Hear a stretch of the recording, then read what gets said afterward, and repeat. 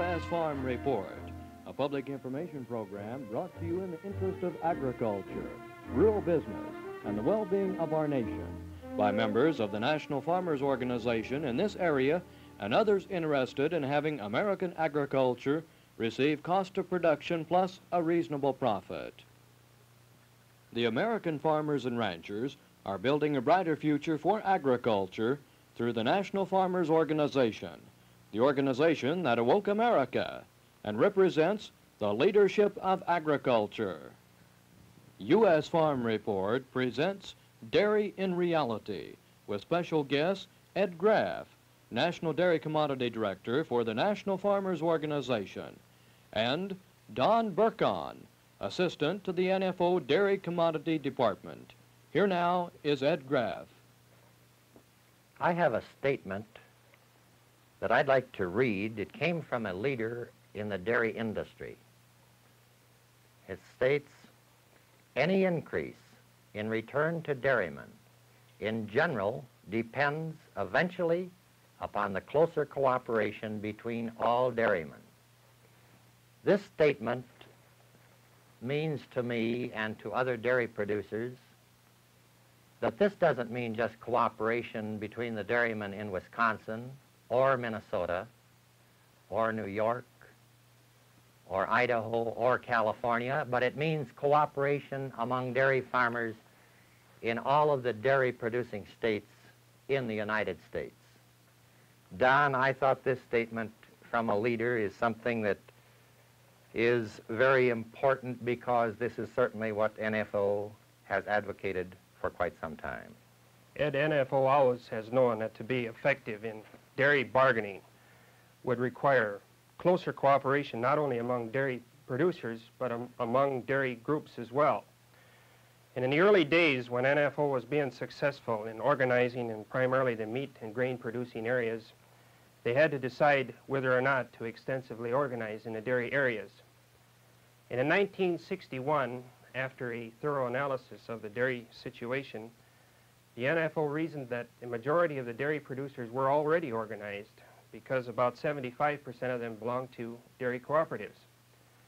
They reasoned then that the obvious solution to poor dairy prices was to form the existing dairy groups into a marketing agency in common.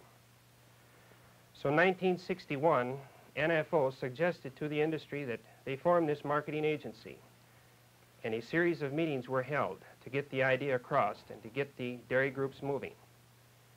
After these meetings, however, it became clear to NFO that the dairy groups were not going to move on this. It appeared as though there was lack of leadership in the dairy industry at that time, so NFO decided that they would have to organize the dairy producers and then get after the job of forming the marketing agency in common. Certainly, Don, this is the background and the history, really, of what actually happened back in the early days. And I think as we're discussing this today, we can realize that there was a misunderstanding of dairy leaders, there was a misunderstanding of dairy producers out there, how this had to come about. I can remember back some of the times, and maybe this is an impression now that some people have, that I think we should get clearly understood that there's a necessity for a bargaining group out here, something that has been lacking in the dairy industry, and the feeling that NFO and the dairy program would be make an attempt to take over the control of the processing of dairy products really was a misunderstanding.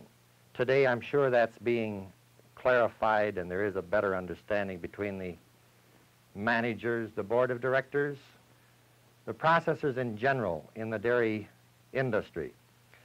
So today, I think with a little background on the history of this, and as I like to say, the misunderstanding, we should go into an explanation of what we've actually accomplished and how we had to take these steps down. Well, of course, NFO has been busily over the past number of years organizing dairy farmers, and we've been bargaining and signing master contracts which would be used for future activation. think the results of these efforts, of the NFO bargaining efforts, can be seen if we take a little look at a few of the figures. I'll step up to the blackboard here, Ed. For example, 1962, and these prices, by the way, are actual prices from a large Midwestern grade A milk plant. In 1962, the blend milk price at this plant averaged $3.46. In 1963, the price was $3.48.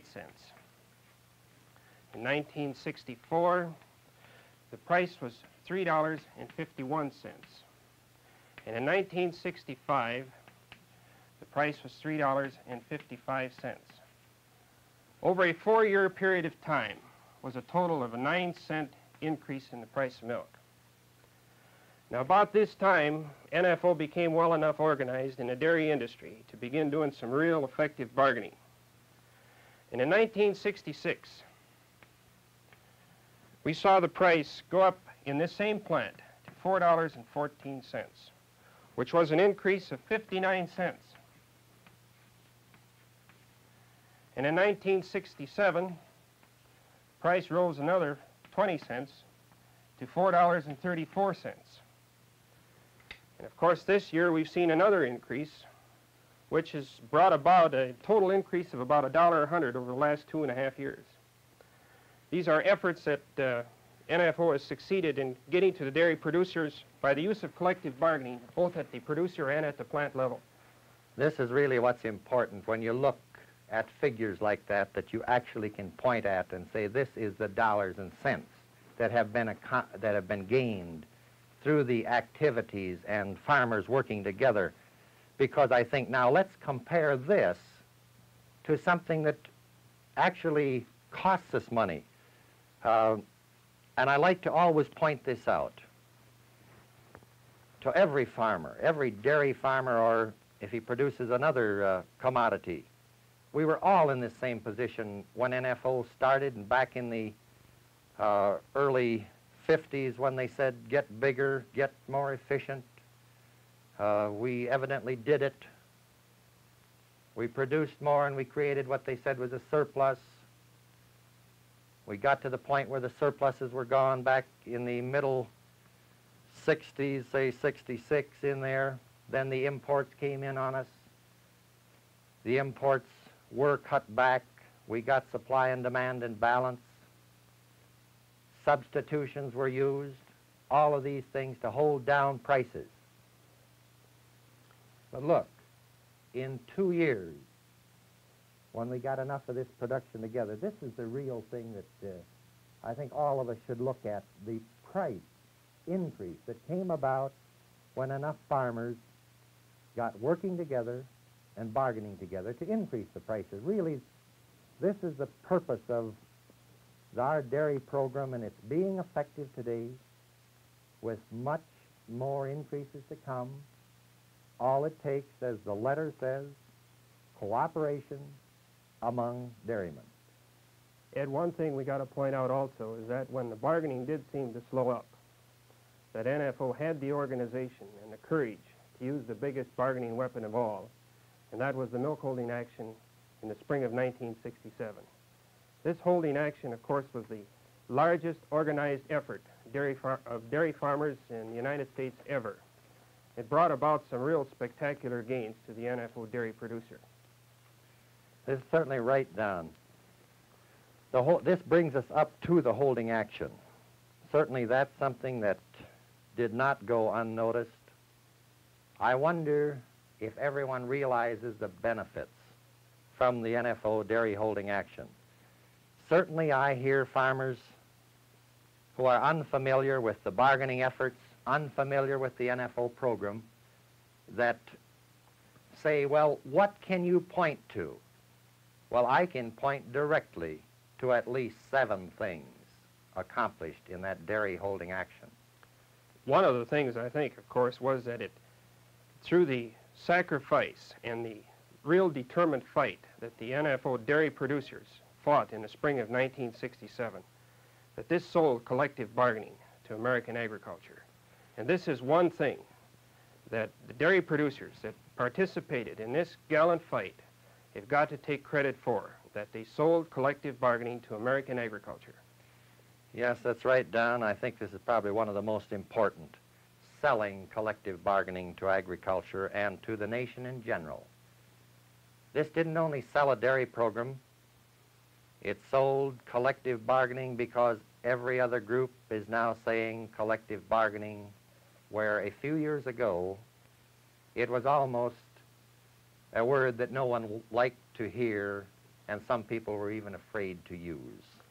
Of course, you spoke before about the better understanding between NFO and the dairy industry. And I think this has come about a great deal since the NFO milk holding action of 1967. Don, I mentioned there are 7 different things that were accomplished by the NFO dairy holding action. I'd like to point them out and also show that people in the dairy industry recognize this at the exact time, immediately following this holding action. Many people today in the dairy industry say, well, the imports are going to hurt you. Or they say, well, what will you do about the imports? Well, first of all, of course, if you don't organize, you can't do anything about the imports. Not very well. Right, you've got to be an NFO member and in a dairy program here to do anything about the imports. But following that holding action, we saw the President of the United States use his emergency powers to cut back on dairy imports. Now, the amazing thing on this is, what effect would we had not the President used these powers? We had coming into this country in the past year about 5.5 billion pounds equivalent, milk equivalent. This was reduced to about 1 billion pounds. It only takes a small portion of imported products to depress your prices. This was absolutely cut back immediately following the holding action. Number 2, the emergency federal order hearings that were held. Here's something I hope that everyone can understand, that federal order hearings were asked for by many people in the dairy industry, including NFO. Well, you could get federal order hearings, but there was very little said about price. Immediately following the NFO holding action, emergency federal orders were held. The hearings were held to do something. The seasonal price decline, number 3, was eliminated. Here's the dairy record, the Washington newsletter, the dairy industry newsletter. United States Department of Agriculture boosts order prices 20 cents and ends seasonal pricing. It actually cut out the seasonal pricing where you normally have your decrease plus a 20-cent increase given. Point number 4. Number 5, the dairy industry moving together. Certainly today we're reading of mergers, consolidations, picking up the papers, the farm magazines, more than we've ever seen them before. The industry coming together. Prior to the NFO holding action, actually the dairy industry was operating like individual farmers, competing against one another. Number 6, the support price, of course, today has been raised to 90% of parity on dairy, as high as they legally can go. Why did this happen? Why has it happened just recently? Certainly the statement that was made by NFO in the past 4 months, depending upon the gains made by the commodity holding action, and if these gains were being tied down on contracts, NFO would not hesitate to go into another holding action in milk. The support price was raised to the legal limit. And of course, the one, point number 7, the one we discussed before, selling collective bargaining. to the nation. Not only to the nation, by means of Telstar, people in foreign countries realized that the farmers of America were doing something, all because of the NFO milk holding action. Few people, I think, really realized the problem that the dairy farmer was in until actually he demonstrated what was happening to him during the holding action.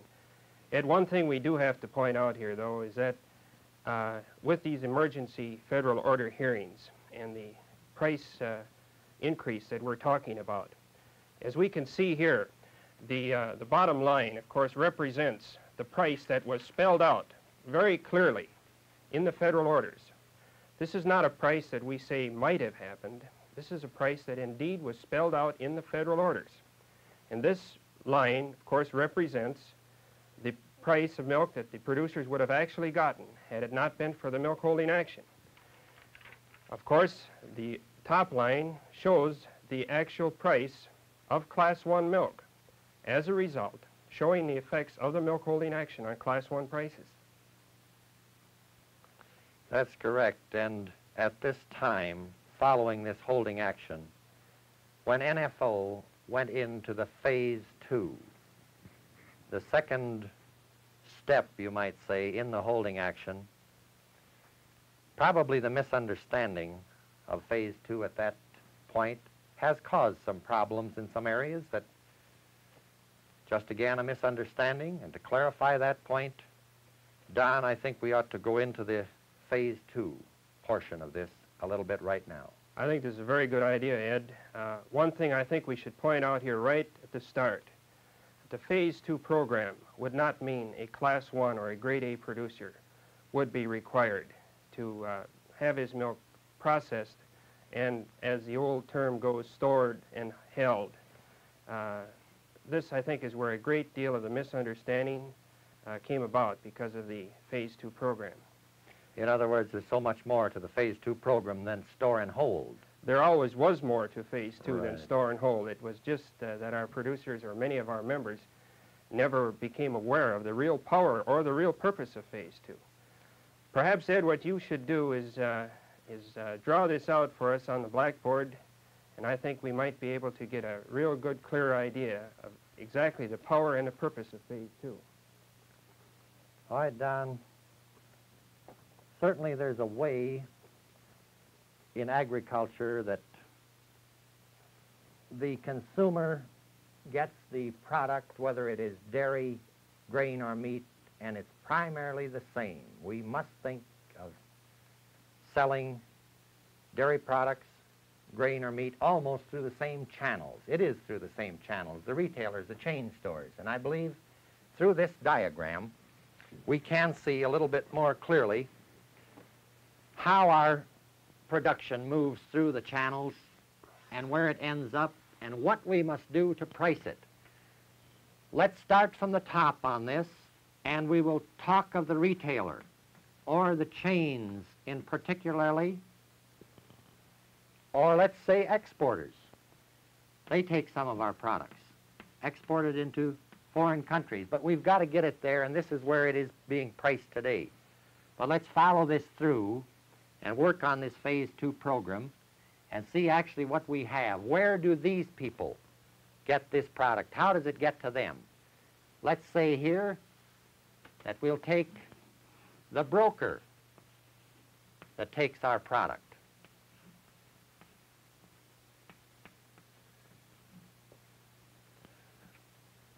Who handles a lot of dairy products that we normally think about? Borden? Certainly.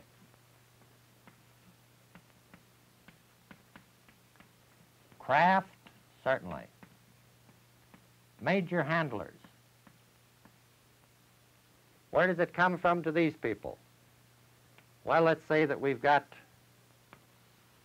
processors out here. Some of them may be independents.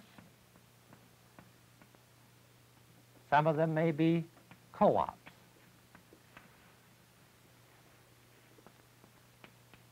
This production has to be processed, moving through these channels. The co-ops must get this production and the independence from where? Producers, farmers, all over the nation. So now, let's start at the bottom.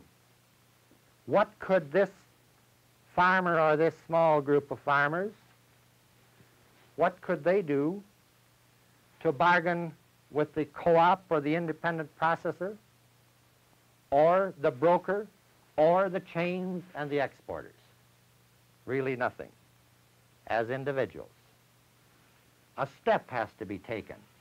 And I'm drawing out just a few farmers here to show what a few could do in pricing their product.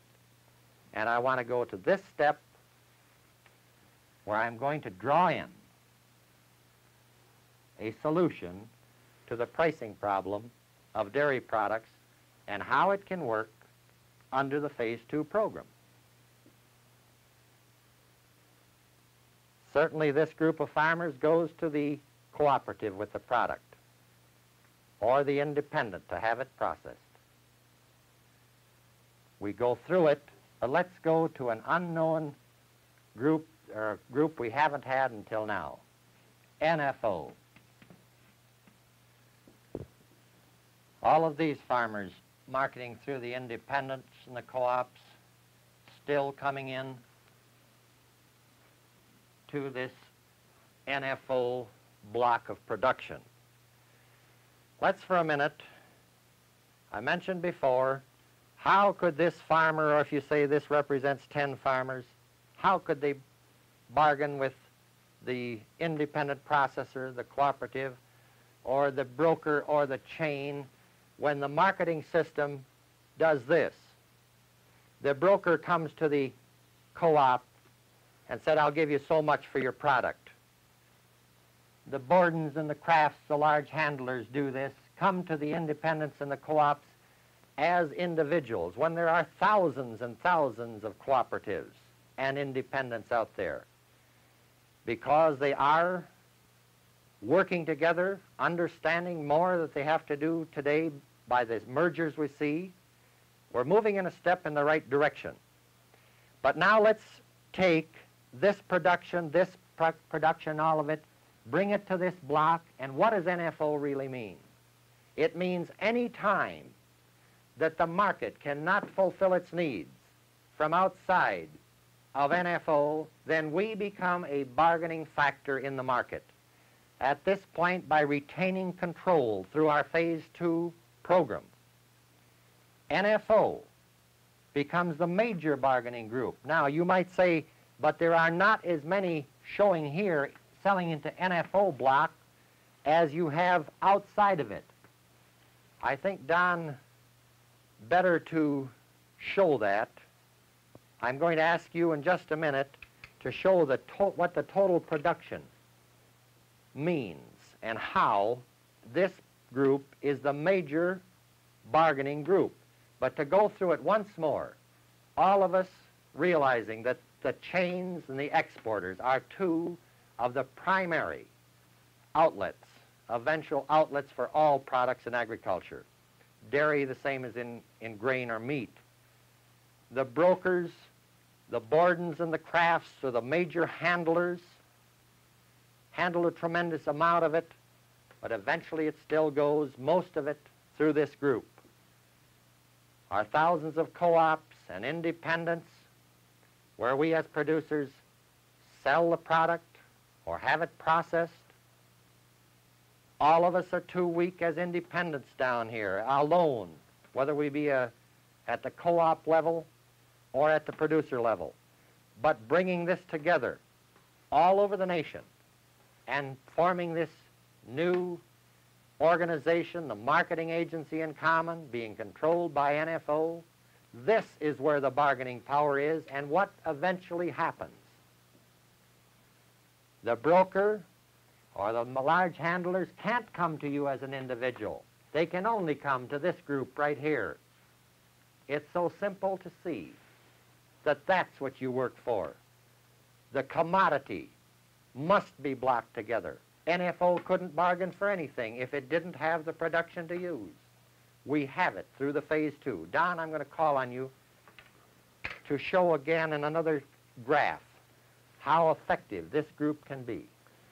Actually, Ed, what we must point out here also is that to be effective in bargaining, you first must have control of a large enough portion of the total supply. That's right. And of course, what you've pointed out here really shows that we've got a structure that'll make it economically possible to price milk from the farmer level up rather than from the chain store down. Now, with this circle here, perhaps I could show you what we mean by getting enough of the total production together so that we can bargain effectively. Assuming that this circle represents the total production in the United States, and we spoke of the small groups today, that large groups, various amounts of them, that today are bargaining and handling production. We must keep in mind that today one of the largest groups controls only 6% of the total supply. Yet, by NFO being able to block together production nationwide, we could come up with a far larger portion of production than any of these existing groups. And at the same time, we must remember that these groups cannot legally bargain together with one another. The answer, of course, lies in the formation of a marketing agency. This, of course, phase 2 can bring about, all the while NFO keeping control of a large enough block of production so that we can continue to have bargaining control, market control in the market. This is right, Don.